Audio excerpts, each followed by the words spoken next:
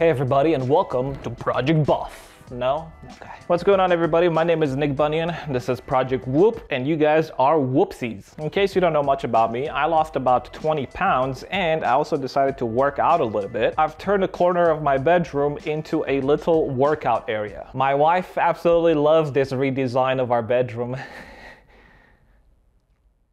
Right off the bat, before we get into the video, do any of you guys work out on a weekly basis, or do you not work out, but you want to start getting to working out? Only reason I'm asking, because if you guys like these type of videos, I can make more of them, but if you guys don't care about it, we'll just go back to reviewing monitors. Anything that I'm going to show you guys today is my own opinion, and nothing is sponsored. I bought all 3 different things from Amazon. I'm going to be returning 2 of them, and I'll tell you guys why. And side note, everything that I'm saying is for my workout, which is lighter weights and more repetition, because I'm trying to get strength and stamina. My goal is not to get super buff and super jacked and stuff like that. I just want to be a little healthier and have a little bit more energy. So let me introduce you to the 3 different products that I have here. This is a 32-pound set that I bought with the stand, and it's $42. Then I upgraded to the 10 pounds from the same company, which 2 of them were $29. And more recently, I got the 12 pounds, 2 of them being $36. These are straightforward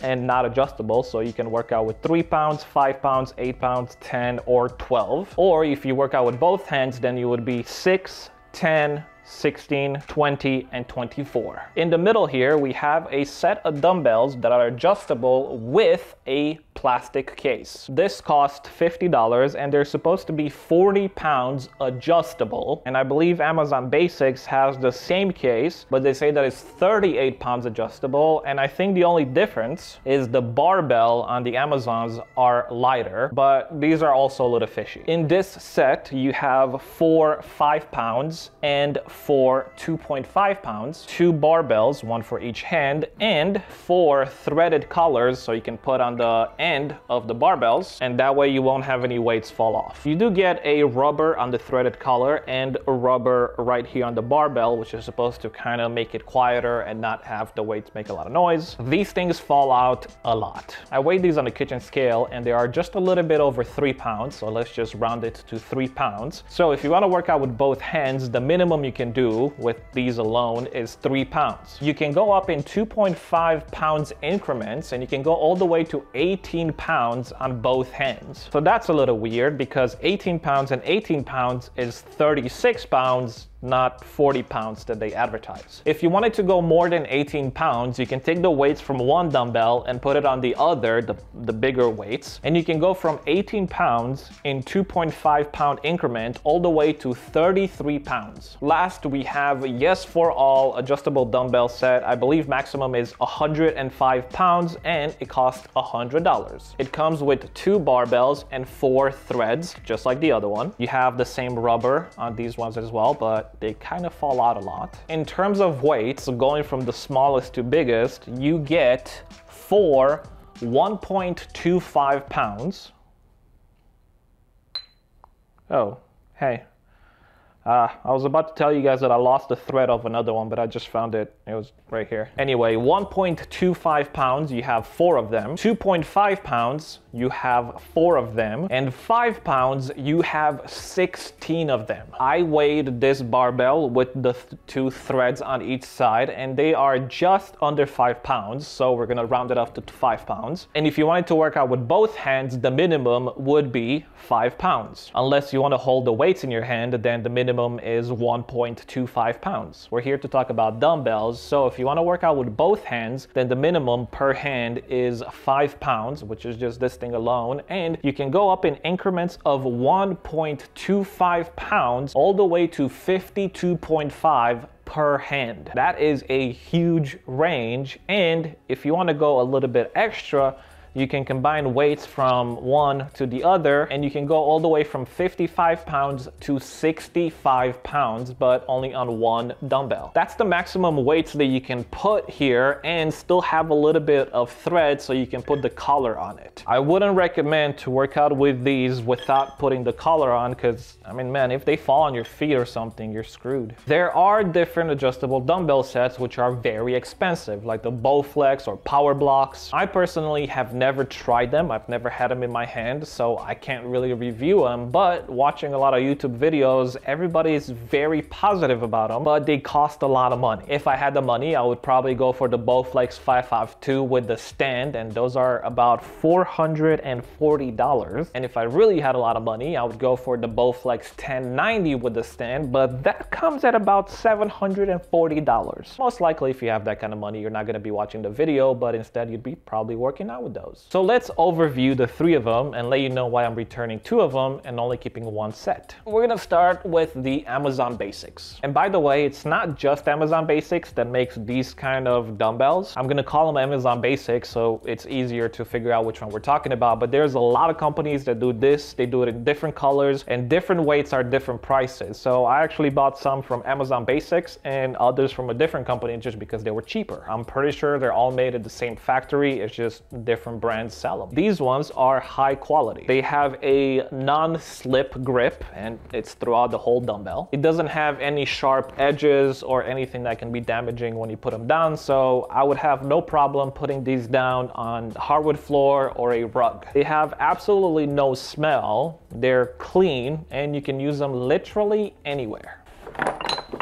Gap weights are good quality. They have a regular type of barbell. If you do regular workouts and use them a lot weekly, I definitely would recommend to get some workout gloves because they are going to peel your skin. The weights themselves have a very nice finish. They are smooth. There's no sharp edges or anything like that. They're not as wide or as smooth as the Amazon Basics, so I wouldn't put them on hardwood floor. I would definitely put them on a rug, no problem, but they come with a case, so you would always put them on the case, and the case, again, you can put it anywhere you don't want to. They do have a little bit of a smell, like that iron smell, but I think it's more from the barbells than the actual weights, because the weights, they don't really smell, but this thing kind of smells a bit. The smell is a little noticeable, but then again, you do have a case, so when you're done, you can just close the case.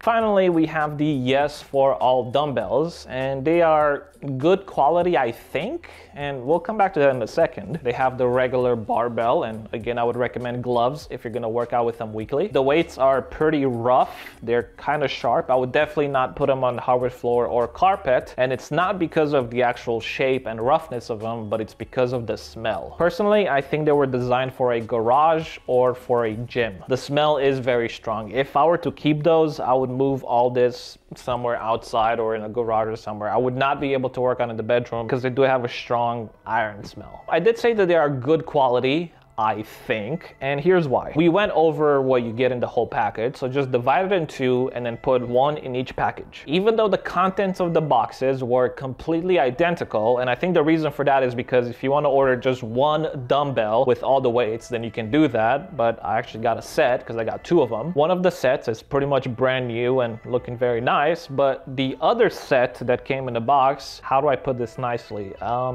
It was scratched. Like, don't get me wrong, everything was in the package, but the weights themselves, they look like they've been used because they were scratched. Some of them looked damaged. The black coating was going off of them, and it was actually getting on my hands because just taking them out of the boxes, my fingers were all black. It doesn't affect the weights and the workouts in any way, shape, or form, but I can't help but think that this set was brand new and that set was used for a while. Somebody returned it and then they sent it to me. Again, I'm just making an observation. I'm not claiming that. By now, you might notice that I've been kind of complimenting Amazon Basics a little bit more, and that's the reason why I'm going to be keeping them, because I personally like them a lot better. If I kept any of the other two, I would have to have gloves for working out, but with these ones, absolutely no problem. They have a very good grip, they're non-slip, and I can put them down anywhere and not worry about it because they have a very nice finish. If you're looking for a beginner set that you want to work out and you want to work out in your house, then I would definitely go for this set, the cap set or Amazon Basics 36 pounds, or any of the weights that have that finish on them. If you wanted to go for the most adjustable and the most variety in range, then I would go for the Yes for All because you have a huge range and you can increase it in 1.25 pounds increments. If you just want to work out and you don't need a lot of sets, but you don't want to change them, take them off and put them back, then I would definitely recommend to go for regular dumbbells. dumbbells. If you want to use them in the house and no iron smell and gym smell, then get one of these things that have this finish on them. If you're really on a budget, just go to Craigslist or Facebook Marketplace, whatever you have local, and look for some deals, because I found some really good deals of used sets that were pretty much half the price of brand new ones just because they were owned. The reason why I'm keeping these weights is because of the way I work out. I like to vary in my sets. So let me give you an example. Let's say that I'm doing a set with the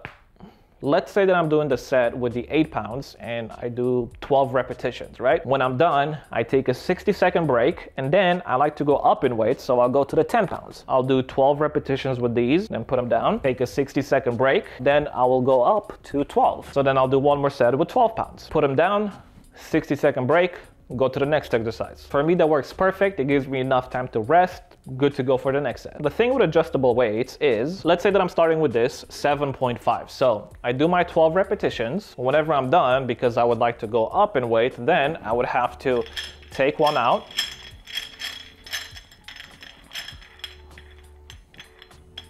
take the weight off and replace it with another one, or just simply add to whatever I got already, put the color back on.